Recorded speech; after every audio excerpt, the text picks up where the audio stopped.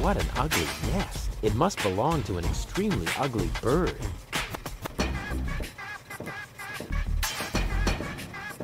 Yoo-hoo! What is that sheet music? La musica si fa volare. È una canzone molto romantica. La la la la. Calzone. Prego? Can't you sing something else for a change? Con piacere, ma sfortunatamente, but it's too bad. I have just uno singolo spartito. Only one musical scitta, comprende? Some of it. Do you really have to keep rowing through the canals and singing? Cantare, ma sì. I needed to drive off the how do you say? Boredom? Grazie. Ah, well, now that makes sense. Cool gondola. Sì, sì. Questo cabrio molto confortabile con tutto extra speciale. With all the extras? What extras? I don't mean to worry you, but the Organon is planning to blow up Deponia. No apprensione. Don't worry. Con una bella canzone on your lips, all is gonna be bene in the end. Nothing's gonna be bene. The whole planet is gonna go kablooey. So I will sing in the Laura. La la la la. Oh, brother. I hope they hurry up with their explosion.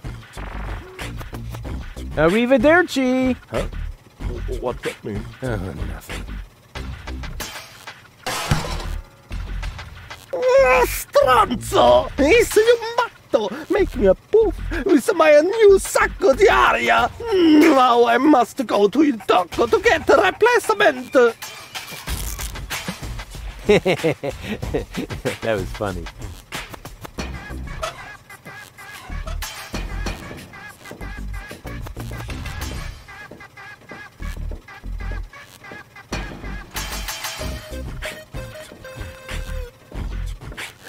Wish I could remember. Is sugar in the tank good or bad for the engine? Well, there's only one way to find out.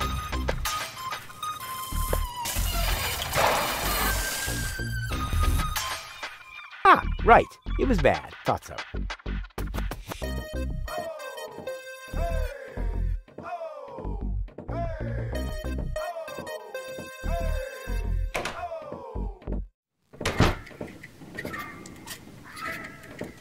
It's really dark here, but not so dark that I'll have to use my legendary sonar hearing. After all, I have the brightest eyes in the whole southwest quadrant. Breathing all that mercury vapor when I was a kid is finally paying off. Ouch! Oh! Ha! Oh! Nothing happened. And now, quiet. Ha! Got it!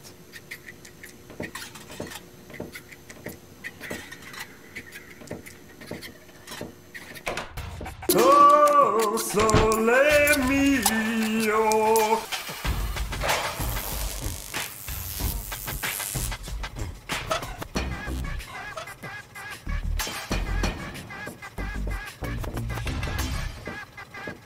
Why don't you play something else for a change? Here. The mating song of the junk crabs. Magnifico! Finalmente una canzone molto romantica. As long as there is no junk crabs nearby, it's non pericoloso, eh? Mille grazie.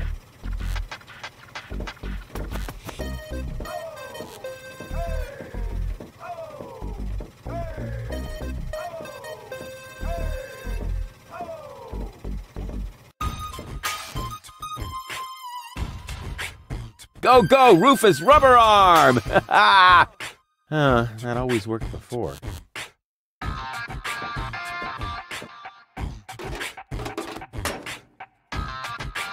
Oops. Why does that always happen to me with antennas?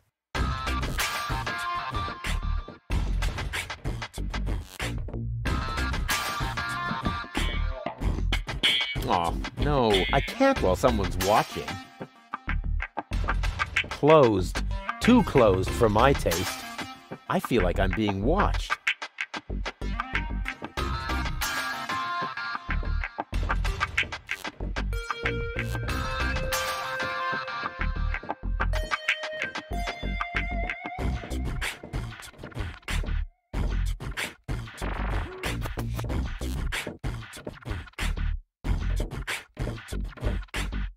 Great, now the pipe's closed, but it didn't do me any good. I'd better leave it open. And keep it in the back of my mind, just in case.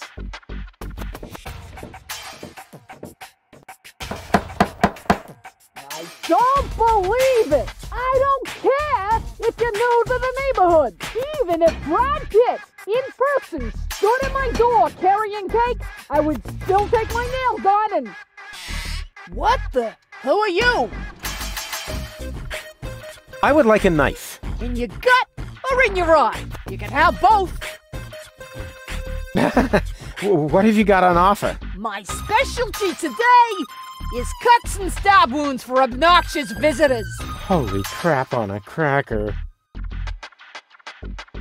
Do you think that's the smartest way to treat a potential customer? You? A potential customer? Ha!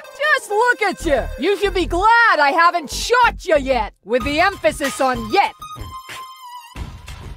I think I lost my way. Yeah, I think so too.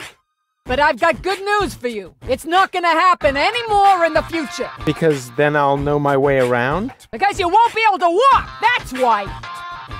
Do you know Captain Bozo? Captain? Ha! Does it make you a captain these days if you only just manage to keep a rusty junk trawler afloat? The only captain I know is Captain Seagull up in Bellevue. But I'll take Bozo any day over that puffed up imbecile. So, you know him? I'm currently wearing his underwear, if you really must know. I guess I'll be on my way then. Yeah, don't even think about bugging me again.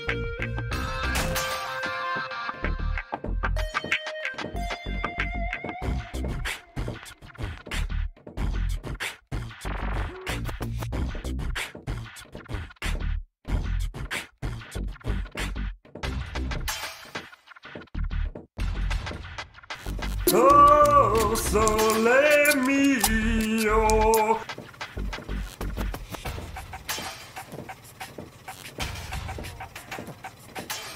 I never touch stuff that some stranger has already had in their rear end.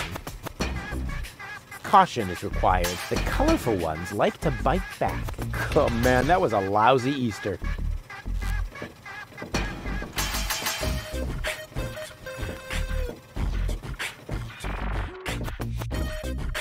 And who have we here? Well, if it isn't the newcomer that everyone's talking about. They're talking about me. High time, too. All those stories of my heroic deeds are actually quite understated. We're not interested in fairy tales. You've got something that we want. Huh. Tough. Good looks is something you're born with. We are talking about the secret ascension codes. The ascension codes? Over my dead body. Wait, let me rephrase that. Uh-oh. Ow! Ow! Oh! Ouch! Ow! Ow! Oh! Ouch! Oh! Oh! Ow! Oof! Ow! Oh! He hasn't got the money. I guess he isn't as stupid as he looks. So what do we do now? We'd better report this to Donna.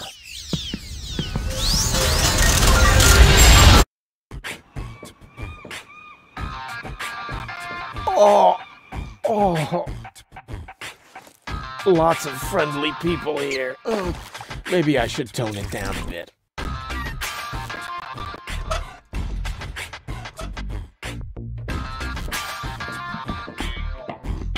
I don't want that. It's really small bait. Nothing like my epic whale bait made from phosphorescent anchovies. He wants his peace and quiet. He can have it. What was it I didn't want to do again with jars full of hooks? Oh yeah! Stick my hand in! Ow!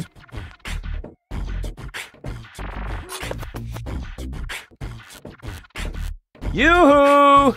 Scram! You're scaring the fish! But... Shoot!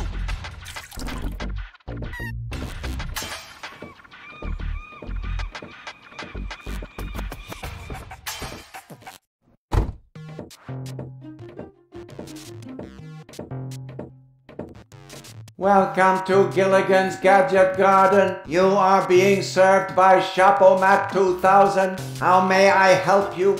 Yeah, Doc sent me to get a set of cartridges. Of course, we currently offer 2 different brands. The first is Platinum Proof Professional. They are somewhat more expensive but of better quality. There is a cheaper kind as well. Cowboy Dodo's Jolly All-Purpose Cartridges. Their quality may not be top of the line, but they come with a free colorful lollipop.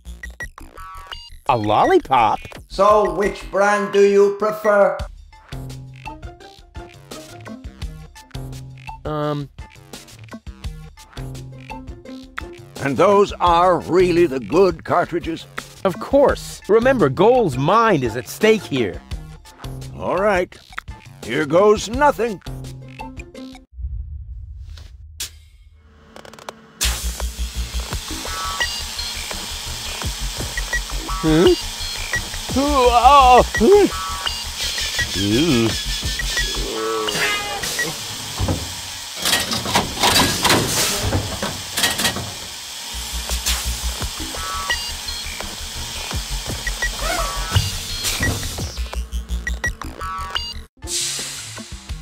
Did it work? I'm not sure. Something's not right. Rufus? I might have known. Why does the same question pop up in my mind every time I set eyes on you? Who's that good-looking guy in the snappy overcoat? Where am I? Because the aura of my magnetism is befuddling your sense of orientation. Seriously, where did you drag me off to this time? And what is that awful smell? This is the floating black market. You're safe here. Safe? Rufus, I was on my way to Elysium. Well, yes, you were, but with the wrong guy. Cletus wanted to help me. And you trust that lying slime bag? Guess who I am more likely to trust? My fiancé or his cheap imitation? Hey, what's up with you? What's up? I wake up only to find myself in some stinking torture chamber. That's what's up with me. I'm already itching all over just because I'm forced to breathe this foul, polluted air. I'm about to be sick. I need to get out of here.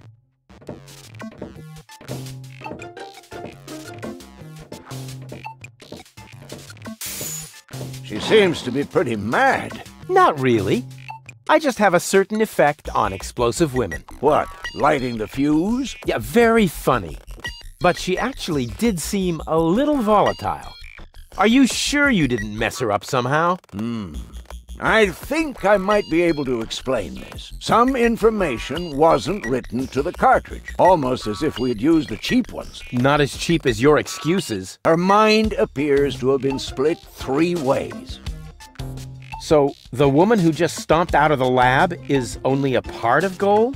And not the most agreeable part, I hope. Come on, Doc. I thought you were an expert. It is nothing that I can't fix, but for that, I need all 3 cartridges, including the one that is currently inserted in her implant. Also, I cannot operate without the consent of the patient. Therefore, all 3 parts of Goal must cooperate before I can go ahead with the surgery. Oh yeah, judging from her mood, she'll be positively enthusiastic about you flipping open her skull again.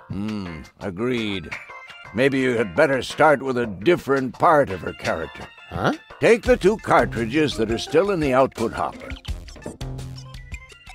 And this thing. What is it? A remote control? Not quite. See that compartment in the back? Just insert one of the other cartridges and press the button when you're close to Goal. That's what I said, a remote. It's more complicated than that. Data's written to a buffer and... And I can zap back and forth between 2 characters. No. Yes. Something like that, but Just like a remote. just like a remote. Cool. I wish I'd had one of these for Tony. Hurry up, Rufus. The longer the fragments of her character get used to their independence, the more difficult it will become to talk them into having that surgery done. Go find Goal and persuade her. All 3 parts of her. I will prepare everything else here in the meantime. All right, here we go. Hello again. Ah, Rufus, how are you getting on? We really have to put Goal back together again. I'm working on it. Simply persuade her to undergo the surgery. That is, all 3 versions of her. Use the remote to switch between cartridges. Once you have convinced all 3, send them to my lab. I'll see to the rest. What went wrong? Looks like Gilligan actually palmed off the wrong cartridges on you. Oh, what a scoundrel! Goal's mind is now distributed over 3 cartridges. Each cartridge contains different aspects of her character. Well, it's no big deal. If you know one side of her, you know them all. Not really. So, which one is the real Goal? Every one of them. And none of them. Oh, I see. Just like breeding mimicry wombats. What? No. Each of the 3 goals represents one side of the real goal, but the whole is more than the sum of its parts. Yeah, just like the wombats. Those critters breed like crazy if you don't watch out. What? No. Never mind. Let's just say we need all 3 goals to cooperate. I cannot put them back together without their consent. Hey, you don't have to tell me. I almost lost a finger once that way. These horrid little beasts. How does switching the cartridge work again? Use the remote when you're close to her. That way you can briefly detach her mind from her body. Depending on which cartridge is currently in the remote, a new mind will then be loaded to the cartridge in her implant. And the mind that was in her brain prior to that will be buffered in the ether and then saved to the cartridge in the remote. Cool! Pew pew! Okay. Usually at this point, people ask me whether it isn't dangerous. So the others are all wimps, unlike me. I'm just saying, the risk of lasting brain damage and all that. Quite the opposite. I'm way cool. Super cool Sheriff Rufus with his deadly remote of permanent brain damage. Pachoo! Pachoo!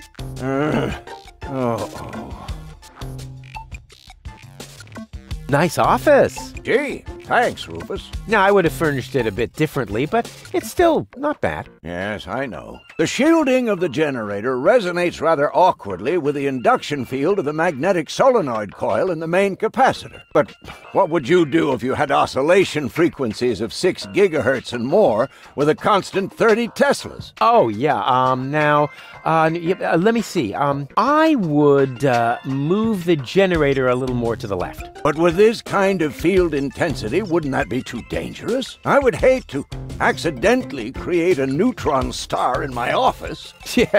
Yeah, well... You know what we're talking about, don't you? Of course I know, and I still say more to the left. If you think so, have you noticed anything else? Can I borrow some tools from you? Go ahead. Help yourself. All I need to do now is make a few fine adjustments. For that, I just need a hammer and some chewing gum. Yeah, sounds good. What's that funny apparatus in the lock next door? Don't you mess with that, kid. It is part of an experiment designed to revive dead brain tissue by means of well-aimed electrical impulses. But there are a few obnoxious side effects that so far I haven't been able to remedy. What kind of side effects? The electrical field is so strong that space will fold around the generator, and the resulting creases are really hard to iron out. What's the freezer for? That's where I keep the spare brains for my operations. And my lunchbox, of course. But right now, it's empty. Plenty of ice, no brains, and nothing to eat? Sounds like a fashion show to me. My office was cooler and bigger. Really? The one in your ex-girlfriend's house? Yep, not only bigger, there were also more blinky things. And it also had more of those things next to the door. Light switches? Precisely. Did you repair the gondolier's airbag? Yep. all taken care of. And the next replacement is already waiting on the pier in front of the shop, but I still have no idea how that could happen. I bet there's a criminal genius behind this. Looks more like random vandalism to me. But who am I to complain? If it weren't for random vandalism, I guess I could close my shop for good. Yeah, long live the random vandals! I'll be off then. Quite.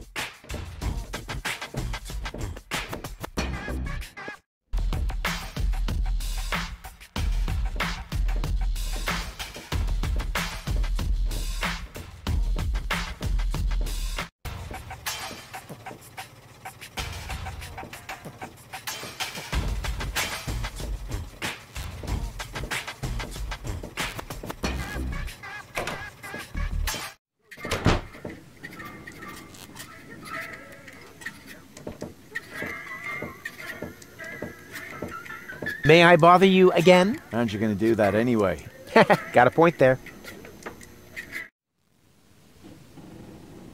Have you got the key to the tavern bathroom? Yes, but I still need it. I have this bet going. You bet that you would use that bathroom?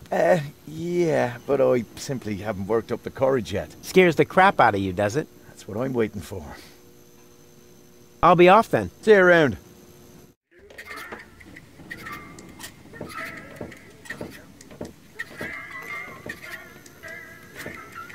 Excuse me? What do you want? I think an apology would be in order. What for? Like, for attacking me in the street? Listen up, kiddo. I'm a member of unorganized crime. And how does that give you the right to assault innocent passers-by in broad daylight? That's the way we roll. Cool. So, unorganized crime, what is it exactly? We're just like a criminal organization without the organized bits. So, what does the Organon think of your organization? This is the floating black market, kiddo. We don't care what the Organon thinks. So, what about that Organon official right behind you? What? Very funny. Yeah, that's what I thought.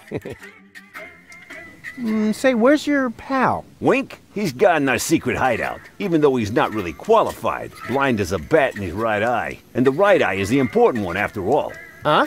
Who says that? My mama. Why? Do you also like to play rock, paper, scissors? Sure. Unfortunately, I left my tournament fingers in the hideout today. Could I join you, maybe? I'm incredibly unorganized. Don't be ridiculous. What could you possibly have to offer? I'm a gifted tinkerer. Really? So what do you tinker? Power inverters, escape machines, a life of order and contentment. That's kid stuff. You're simply not reckless enough for an unorganized criminal. I'm very resilient. I can fall from a tower 2 miles high into a pile of syringes without taking any damage. Remarkable. And can you juggle balls on your nose? Oh, really? I'm a daring adventurer, not a circus ocelot. That's kid stuff. You're simply not reckless enough for an unorganized criminal. I am so incredibly cool. Just how cool? I'm so, like, laid back that the back of my head, like, is almost touching the ground. Yeah. That's kid stuff. You're simply not reckless enough for an unorganized criminal. And I'm a good listener. You are? That sounds interesting. They call me the Ear. You know, there's this story that I've always wanted to... Eagle Ear, master of sound waves. But my story... Listening his opponents into the dust. Forget it. What? Did you say something? I certainly am reckless enough. No, you're not. But how can I prove to you that I'm reckless enough?